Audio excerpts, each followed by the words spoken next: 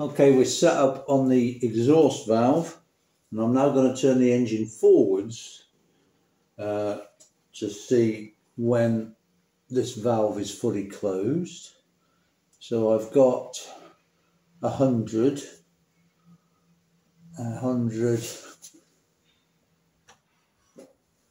and 30, about 135.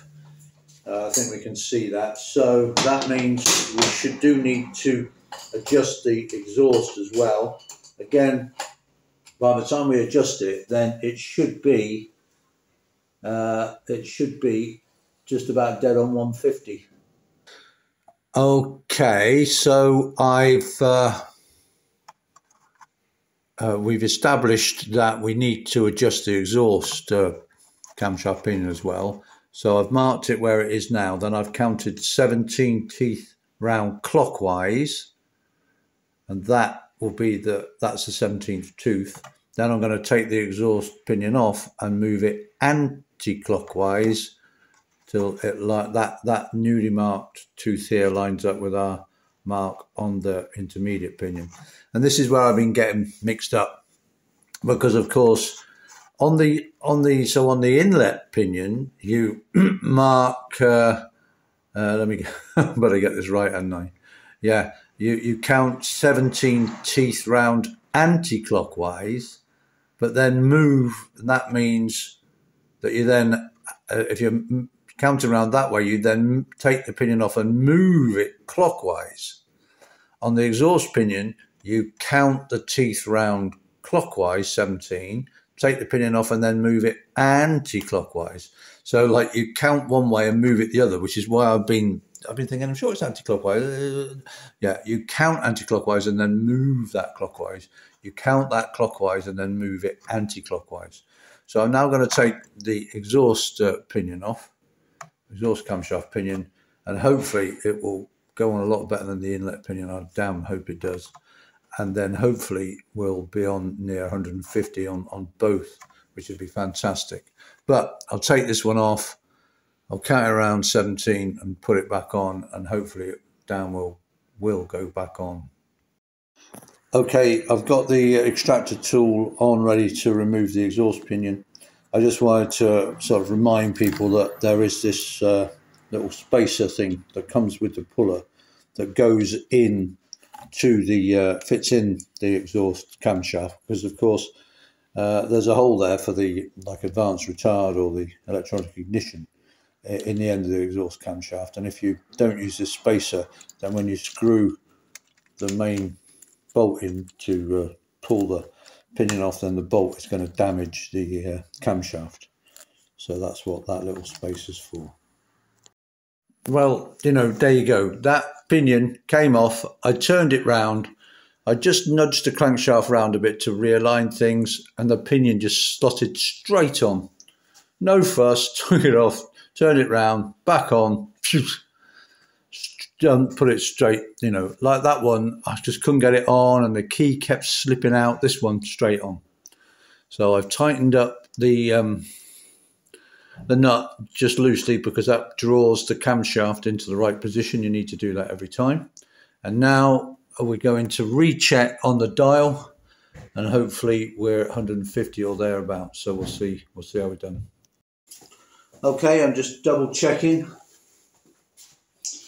So what, we're on 0, just about, yeah, 50, 100, 110, 120, 130, 140.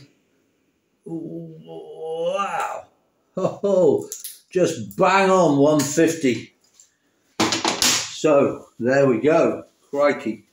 Fabulous. Unbelievable. But there we go. Both valves are now opening at 150 thou. Wow. So we got maximum power on both. So that's great.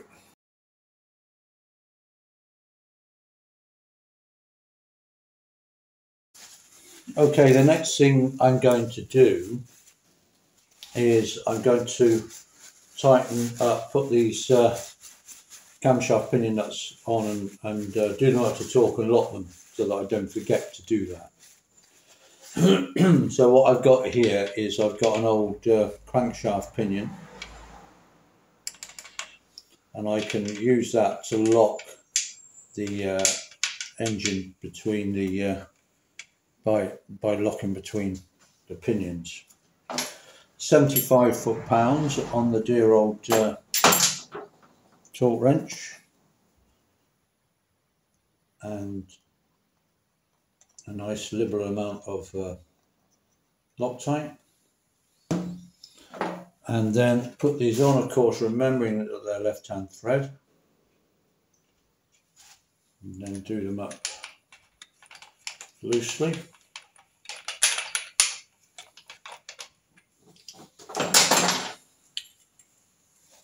If I've got this on the right way round, might have to, yes I do, that's alright, because you can reverse the torque wrench. Obviously this is for left-hand thread. There we go, and the pinion's now locked in nicely, so that's locking the engine. I could lock the engine maybe on the crankshaft with an adjustable spanner on that side, but obviously it's better to do it over like this with that pinion. But there we go, but it does mean you need a spare pinion. There you go, that's locked in. 75 foot-pounds.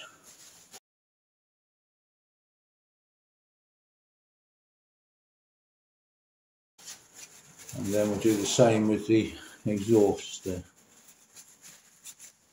pinion. Loctite.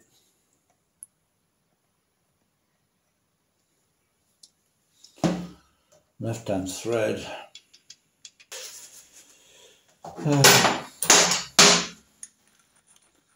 Tighten it up by hand. And get the torque wrench on it.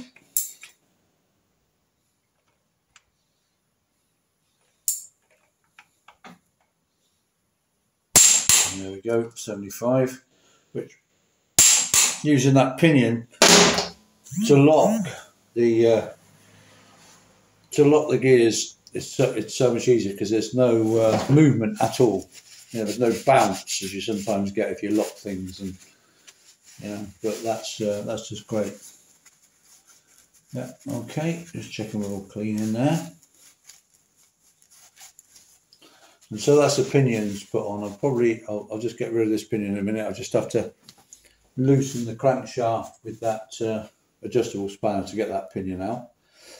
And I'll just leave the timing case for now, but I just wanted to put those pinions on so I didn't forget that they needed tightening up.